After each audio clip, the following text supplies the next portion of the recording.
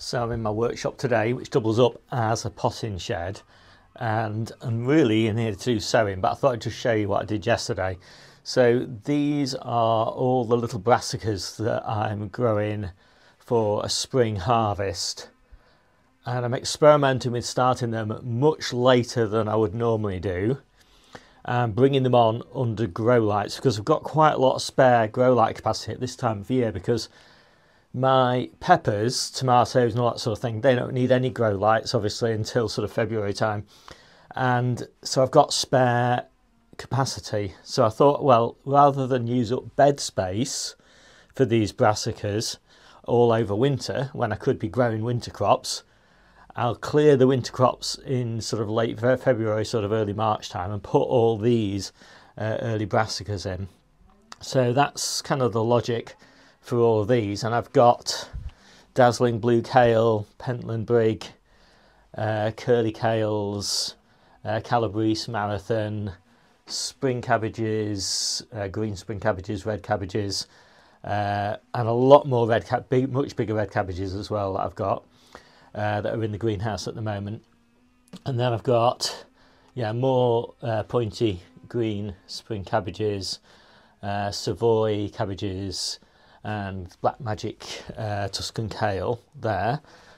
And then down here on the floor I've got red ruble kales, which I'm growing not for microgreens but for sort of mini greens, although of course they've got these beautiful coppery sort of bronzy coloured leaves.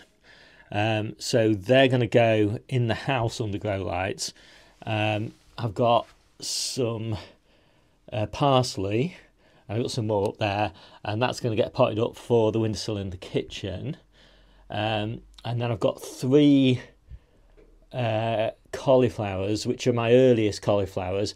They're going to go in the polytunnel in sort of late February, early March sort of time, for a May harvest hopefully. And then I've got, I don't know, like probably another 10 or so cauliflowers, which will be for a harvest in sort of late May and early June, just before the melons, just before the melons go in. And then I've got another batch of little lettuces here, which are going to grow under grow lights, and they go under grow lights for about sort of 3 or 4 weeks, and then they'll go out in the greenhouse with all the other lettuces. I find that growing under grow lights to maturity doesn't go very well. I just can't create the right conditions for that sort of intensity of light. So I sort of grow them until they're sort of medium sized and then let them sort of finish off in the greenhouse. So that is what I did yesterday, just potting on all of these. And now I'm going to start sowing. So first of all, I just wanted to show you these little parsley that I started, I don't know, a couple of months ago, and I just left them in these modules for too long. And these are the container-wise modules, and they've got these little ribs on them, which are really good for preventing the plants getting overly root bound. And hopefully you can see on this how nice these roots are. So they're not too tangled up. You can see they've grown straight sort of down the sides here. And, you know, they're reasonably sort of loose. And, I'm just really happy with these root systems. I'm just going to put, 4 of these just in this pot, just to pot on the kitchen windowsill. And obviously they're a bit too tight together, but they're going to be harvested just over the next few weeks. Again, just really nice kind of loose root system, not all mangled together. Really good. So I've just moved some stuff into the greenhouse. So I've moved some of these parsley into the greenhouse. These 3, my earliest 3 cauliflowers. I've got loads more cauliflowers and cabbages and things like that in here. I did a video all about this stuff yesterday, so I won't dwell on it too much. But I did just want to show you what I meant about the lettuces. So when they get to about this size, I move them into the greenhouse just to sort of finish off growing. Because what I find is that I do get some tip burn on them, when I grow them inside because it's too warm and they're growing, and it's too bright and they're growing too fast.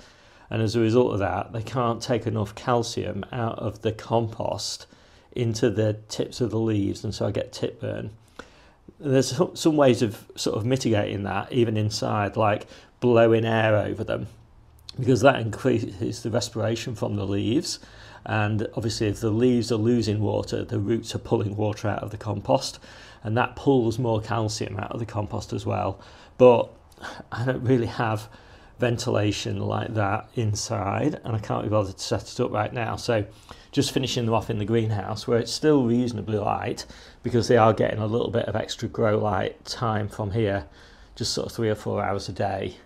That's enough. And there's a lot more airflow in the greenhouse than there is in the house, so hopefully I won't get any tip burn. First off, I just want to show you the lettuces that I'm doing, and I'll just share how I do the labels as well. So what I do is I write the variety name at the top, I write the batch number from my database in the middle, and I write the date.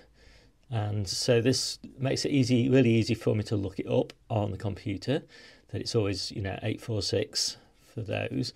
And then on the back I write the packet number that I've given all the seed packets. When I log them in my database, it just auto generates a number. So sometimes I'm doing 2 because I'm not sure about the germination rate from this packet. It wasn't very good last time I tried, so I'm going to open this second packet as well. I'm going to put these side by side and compare them. So I'm doing that as well with canaster, because that packet didn't seem to germinate very well last time I tried it. So I'm sort of starting with this packet here. So that's the way I sort of try and organise my seedlings. And I, of course, got all the details here on my laptop of what I'm sowing, why I'm sowing it, and all that sort of thing. And the why I'm sowing it's really important, and all this information is available in the description down below, so you can see why I'm sowing things as well. Because December is not a great time to be sowing things, so you really got to have a really good reason to be sowing things at this time of year, unless you just want to have a bit of fun, which is a good enough reason in itself. And of course, I've got all this information is available on my iPhone as well, and I find that just so useful when I'm down on the allotment. So yeah, anyway, lots of preamble. Let's get on with some sowing. I like sowing seeds very much, so I like to get everything pre-prepared, so that I don't have to do it all in one sitting. So these are the trays that I've got filled for the onions that I'm going to do, and then these are the trays that I've got filled for everything that I'm going to sow now and then prick out in a couple of weeks' time.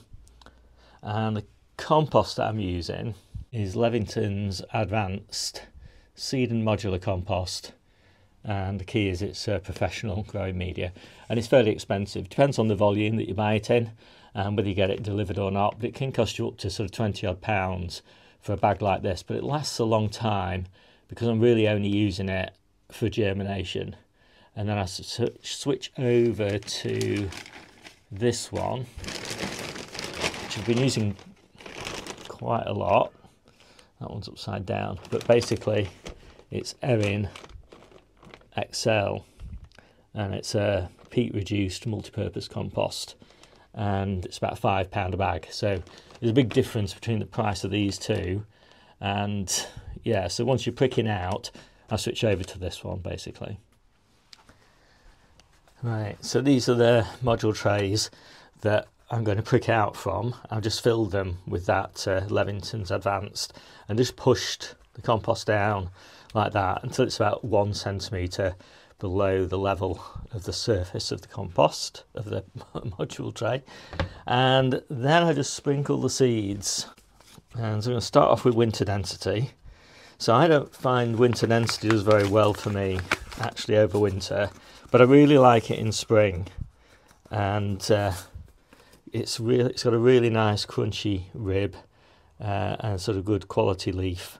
But the leaf quality in winter is not that great, and I often find it gets stem rot when it's grown under cover. So yeah, I stick to sort of winter density for a spring crop. And you'll see a kind of recurring theme here. So the next one is Navara, and this is from King's Seeds. Winter density you can get from anywhere. But Novara is a beautiful lettuce. Look at that colouring, and that was what I was growing there in the greenhouse. And of course colouring just gets better and better as we go into spring. And again, I find Novara doesn't do very well for me over winter. So again, to get it in spring, I much prefer to start it in winter and then plant it out under cover.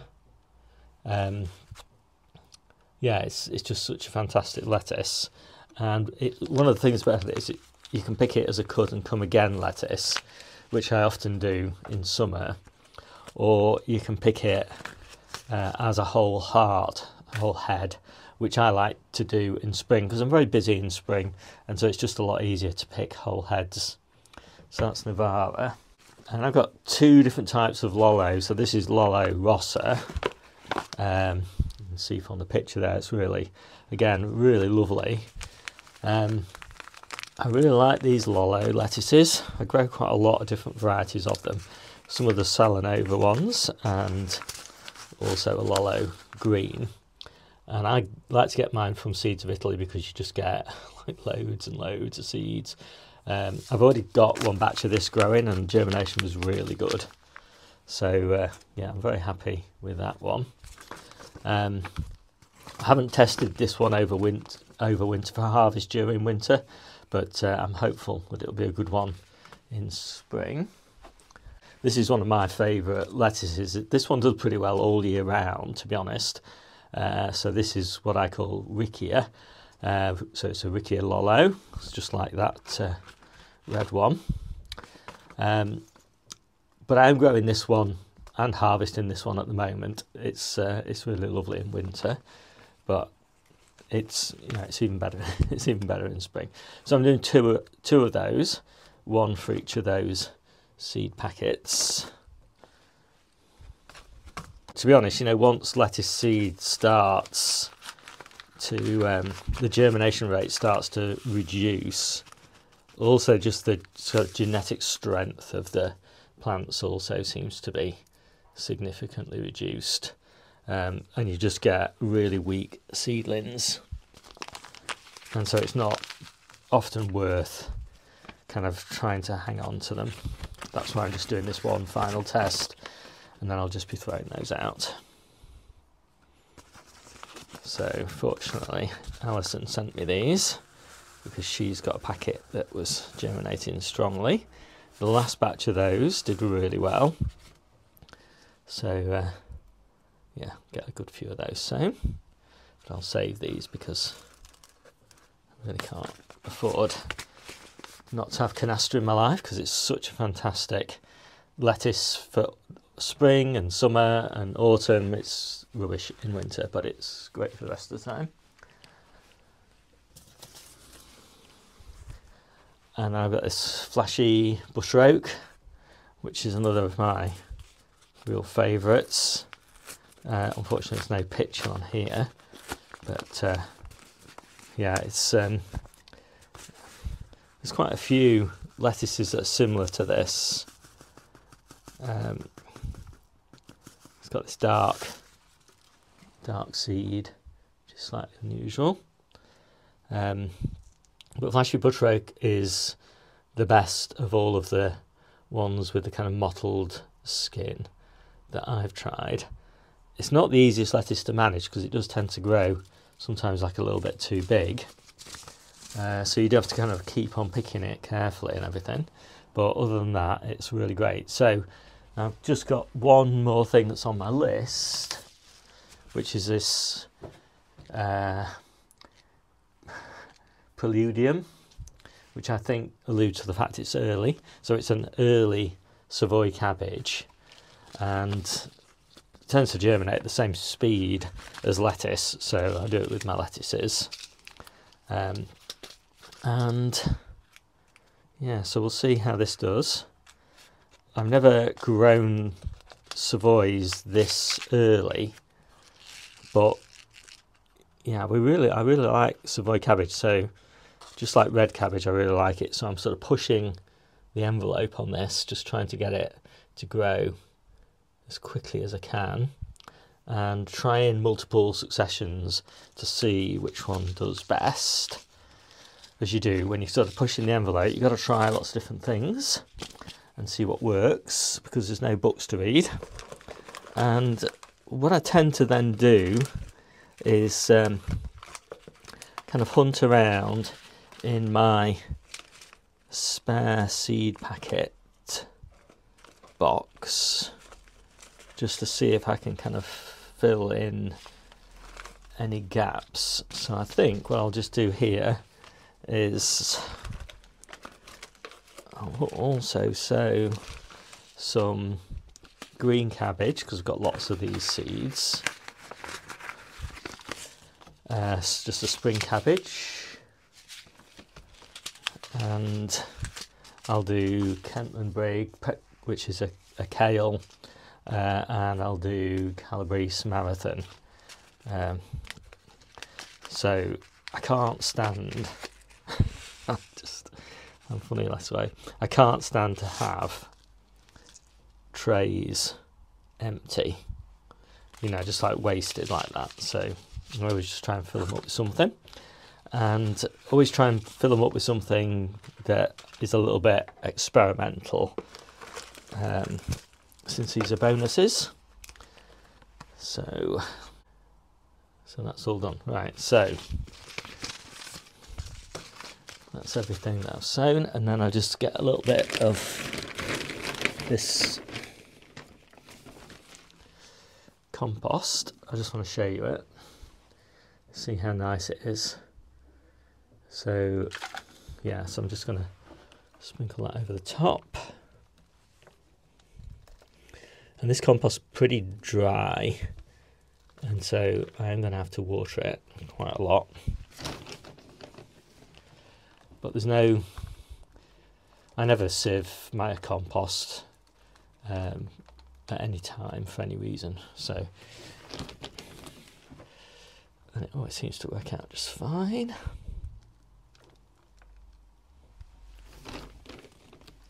And I never add any amendments, you know, so you won't see me ever using, I don't know, like perlite or vermiculite or anything like that.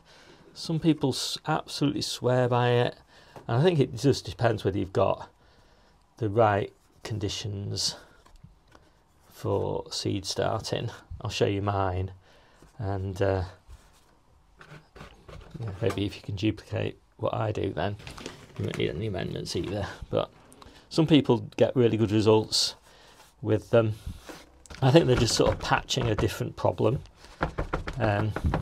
which they could solve by changing the way that they germinate their seedlings, perhaps. Anyway, that's how I do it, and these are now going to go into a cool bedroom, sort of, you know, 16 degrees centigrade, something like that, and they should be fine in there. Okay, so now I'm just going to look at the peppers. So I'm only doing one chili pepper this year. I'm going to do Anaheim.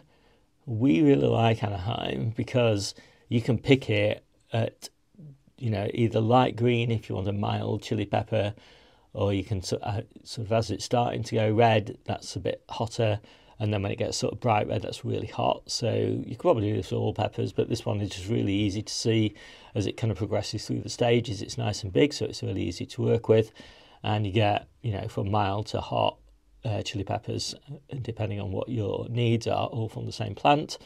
And it's really prolific, and it grows outside really well as well. So that's Anaheim, and then all the others are my first batch, 25% of what I'm going to grow of the early sweet peppers. These are the ones that are going to go in the kitchen, on the kitchen windowsill, or they're going to go in the greenhouse. And so I don't need very many of them. So I'm probably going to sow 4 seeds with hope that I get 2 germinating, because obviously I can't fit that many in the greenhouse. So I'm doing long yellow Ringo, an old favourite of mine.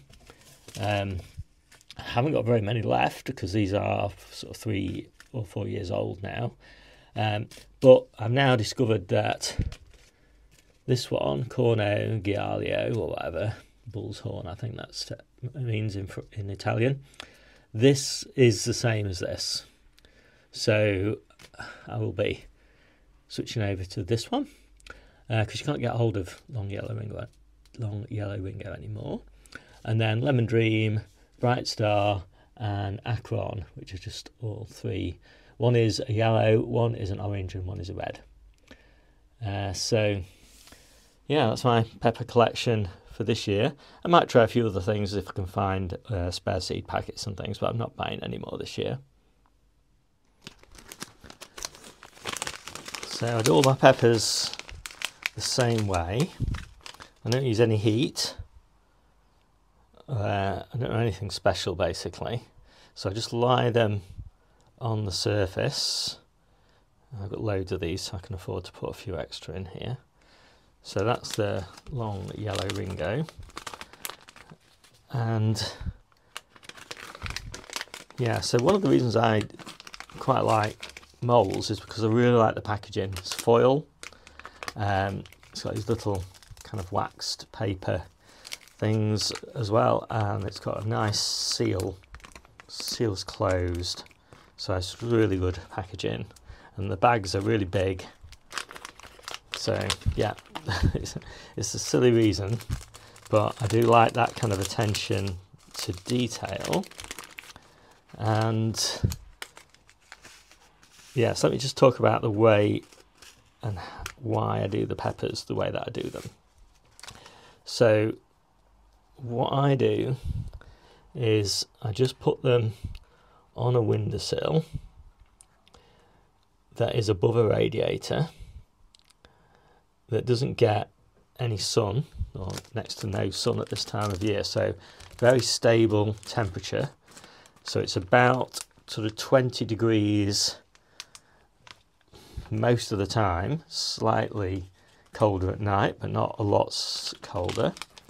And I do just put a little cover over them, just to keep the compost moist, but nothing fancy there. And I take that off obviously as soon as they germinate. And I never use bottom heat after that. I just use the grow lights, and they have like an infrared LED in them as well, so that is sufficient heat for them.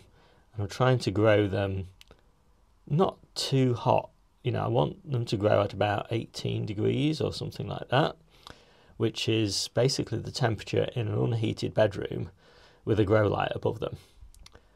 So otherwise I think that it can get just a little bit too hot. I mean, they're not used to obviously growing at really high temperatures in nature when they just germinate. So I'm just trying to duplicate sort of, their natural conditions.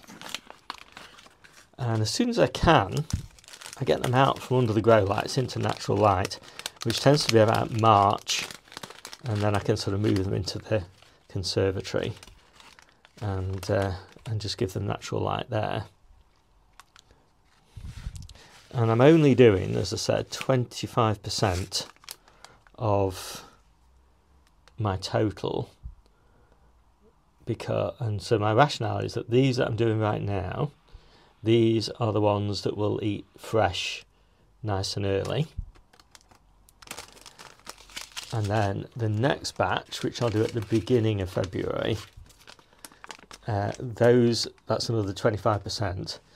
That's the next batch again that will focus on eating fresh, and they'll go into a low tunnel on the allotment after something like spinach or something like that, calabrese or something, and that's kind of the focus for our fresh eating, is these first two batches, and then we'll switch over to the batch that we sow in late February, and they're the ones that we're going to be using to make passatas, ketchups, you know, various other sauces and things, as well as freezing. And yeah, so they're the kind of ones for storage basically. I'll obviously still eat a few of those fresh, but we don't need that storage crop until August.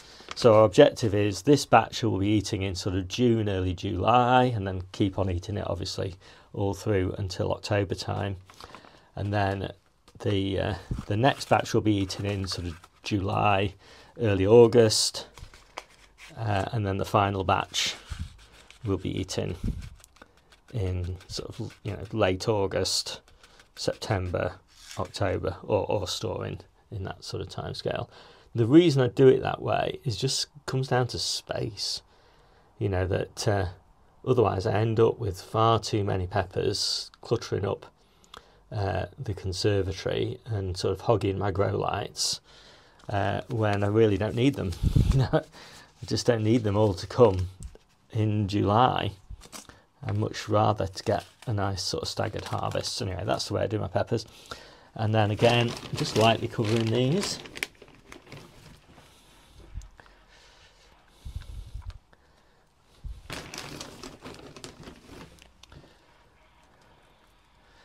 I also don't bother with things like watering them with warm water and things like that. I just use water straight out of the tap. Because water from the tap, the first draw of water, which is what I'm tend to be using it, that is about room temperature anyway. So yeah, that's fine. So next up, I've got these early peas. So these are going to go in a container in the, not the conservatory, in the greenhouse. And I didn't have the greenhouse in time to do them any earlier than this. So I'm just going to pop a few in here. I don't know how well they're going to germinate, but I'll just push them down. And so they should give us a nice early harvest, early May. And then I'll start some more in January, which are slightly slower growing than this batch, than this variety rather. And they'll be ready towards the end of May. But it's nice to have some in the garden for the grandkids to sort of munch on when they come racing around the garden. So that's the peas. So I don't need very many, obviously, because they're just going in a single container. Right, so then we've got the onions. And I've already firmed this compost down nicely. And so I don't really recommend doing main crop onions early. You know, some people will do it and some people will have success, I'm sure. But I just find that by far the most reliable time to do your main crop onions, the ones you don't want to take any risk with at all, is the middle of February. And there's plenty of time for them to grow and get a good size. You don't probably want them to be too big anyway, because big onions don't store as well as smaller onions.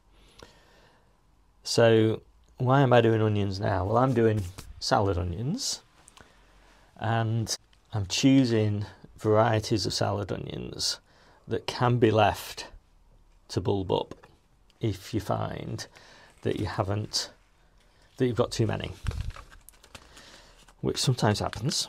You know, if your overwintered salad onions are really successful, then you know, you can end up with too many, but then you don't really want to take a risk, or I don't want to take a risk of being without salad onions for any week of the year. So these are a hedge, but it is nice to have that sort of option that if you don't need them, you can just leave them. And so normally I'll do 8 salad onions in a module. But because I'm sort of growing these as a option, to leave for a sort of early harvest, ideally in probably, you know, the beginning of July, something like that. I'm only going to do about 6 or something like that. It just makes thinning them down to 3 or 4 a little bit easier. It's a little bit tricky, I think, to thin a bunch of 8 down without sort of damaging the rest of the onions. So yeah, so this variety is Lilia, and it's a beautiful purple variety, and absolutely brilliant in spring. Although I'm picking them right now, and they're pretty good as well in winter so far.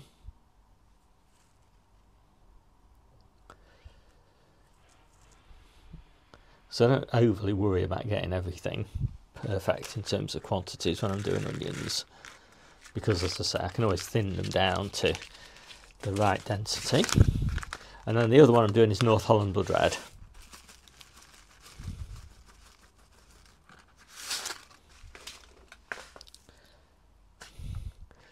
So one of the issues you've got when you start something as early as this is you are significantly increasing the likelihood that they will go to seed on you in early summer, or midsummer even. So that is not a problem if you're growing them to eat in summer anyway, which I am. So either spring if I'm picking them as a salad onion, or summer if I decide to leave them. So, but if you are growing them as your main crop, then you're also increasing the risk that your main crop's going to go to seed on you. And since your main crop is primarily being grown for storage, well, in my case it is anyway, I really don't want to take the risk that they might go to seed on me. So anyway, that's my logic. So I'm not going to do anything with these now. I'm not going to prick them out or anything like that. I'll just grow them in the modules, and then sometime in sort of late February, early March time, I will be planting these out.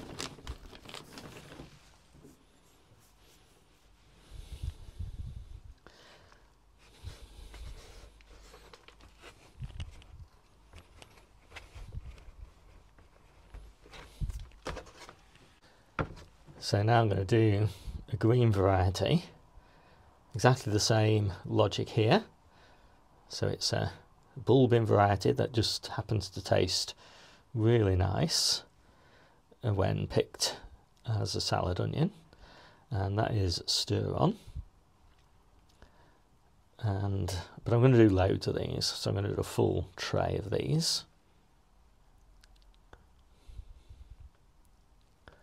And I've already got my overwintered onions in and growing quite happily, and those are Tough Ball, and they're the ones we're going to be picking in sort of late May, June sort of time, depending on how quickly our main crop onions run out.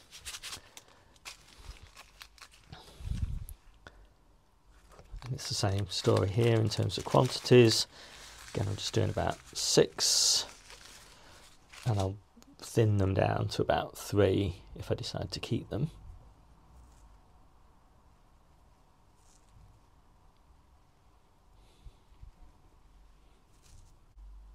So when it comes to germinating these, again, I'm just going to germinate these in a cool bedroom, and sort of again, sort of similar sort of temperature, well, same temperature that I mentioned before, sort of 16 degrees or thereabouts. And then they need to go under light, but they don't want too much heat. So they're going to go in the greenhouse just with that little bit of extra grow light supplement, so that they think they're growing in March. So look, actually more like late February right now. So late February, March, which is kind of my ideal onion sowing time. So they think that they're being grown at the optimum time, and so I'll keep them at that level, thinking they're in sort of perpetual march until they get planted out in March, and then just March kind of continues, and as a result, you know, they don't get confused about what's going on.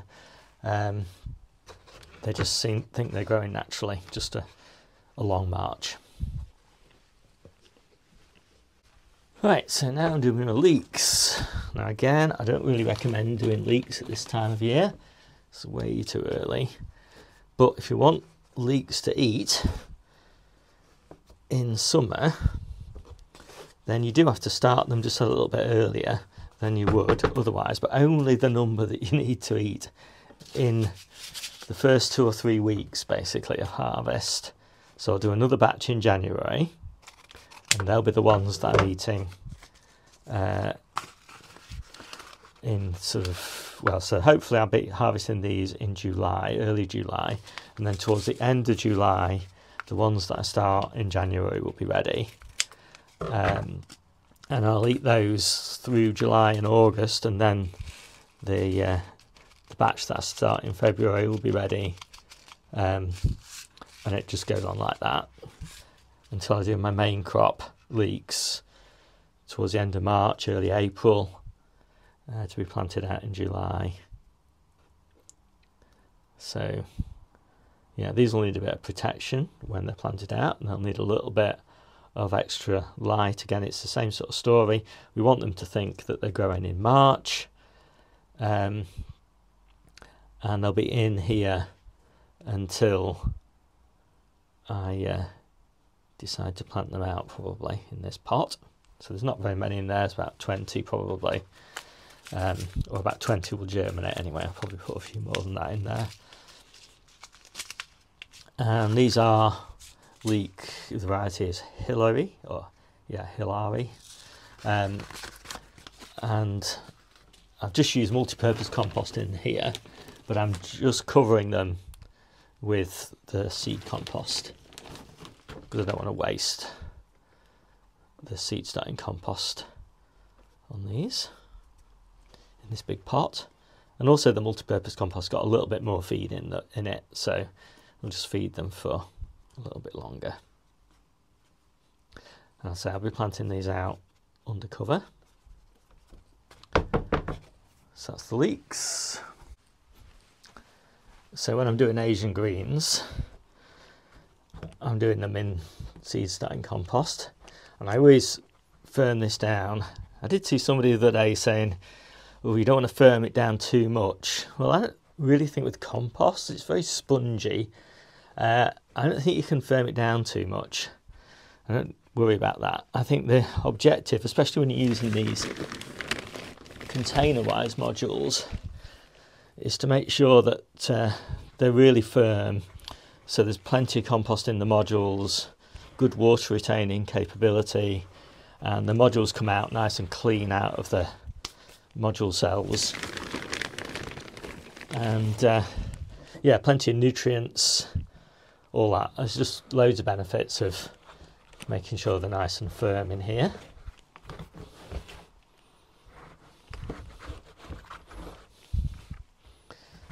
So I'll just firm them in again, gently this time, because I do need to be able to press my fingers in to make a depression for sowing.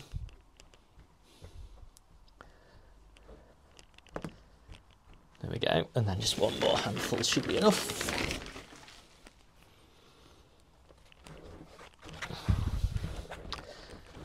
Right, so I'm doing I've got a lot of Asian greens in the ground at the moment, but they always go to seed on me in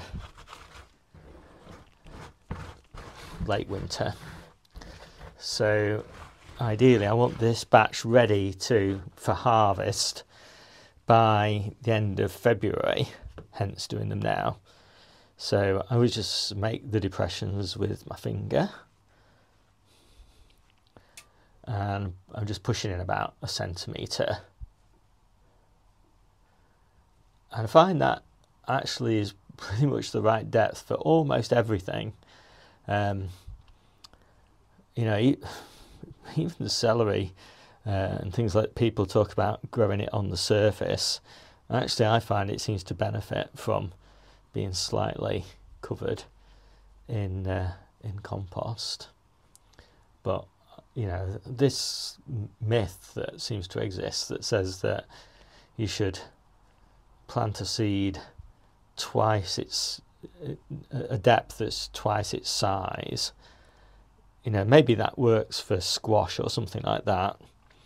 But yeah, it definitely doesn't work, for example, for a lettuce seed, which is much better off a centimetre down.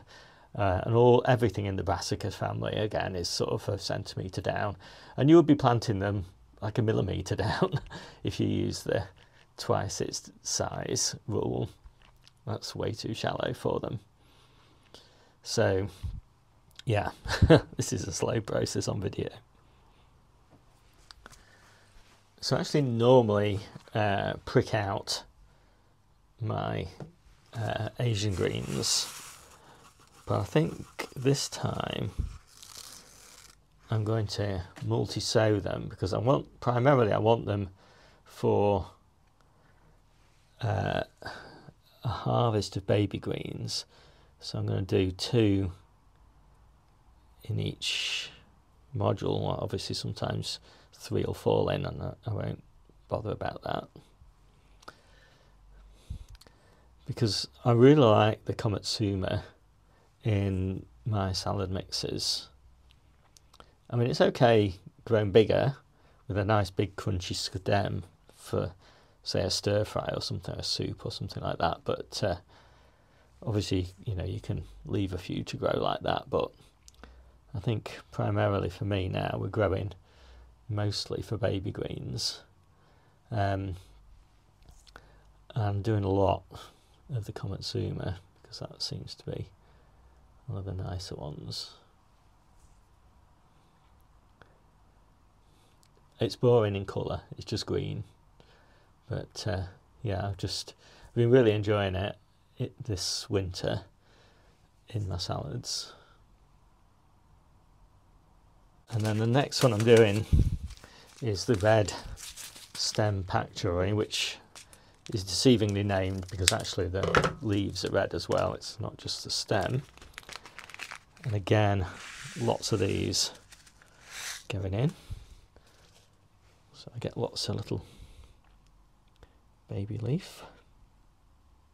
So 2 per module there, and then we've got the tatsoi.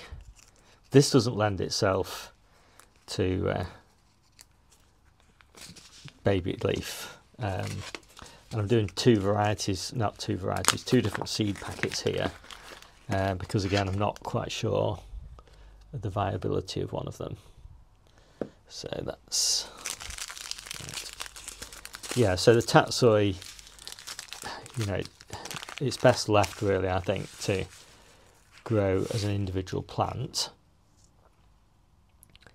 and you get lots of lovely baby leaves off it anyway, so that's fine. But what I will do is I will just put like a couple of seeds in 1 or 2 of these modules, just in case I get some that don't germinate, and then I can just prick out the spares just to fill in any gaps there.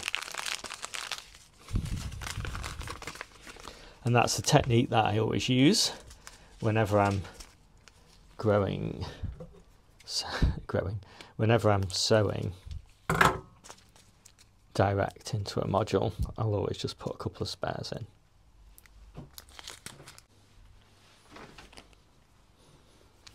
And then I'll leave all these seeds, since I've got them all sorted out, in the potting shed, because I'll be resowing a lot of these in January, depending on how well this batch does. You know, because as I said, some of them might not germinate very well because some of them are slightly old seed packets and all that sort of thing. And I don't want to have to sort of go through my seed store and find them all again.